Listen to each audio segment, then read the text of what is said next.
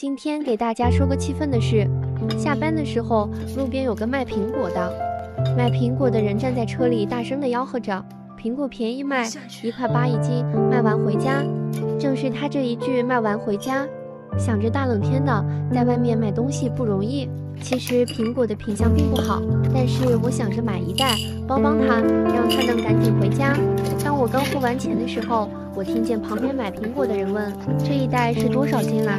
卖苹果的说：“一袋大概10斤左右。”我心里就嘀咕：10斤左右不应该是18块钱左右吗？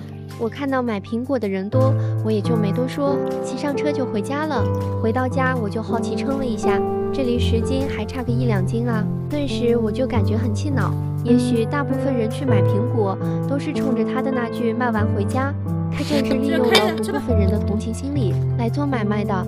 缺斤少两，我感觉现在是普遍的现象，但是这缺的也太多了吧！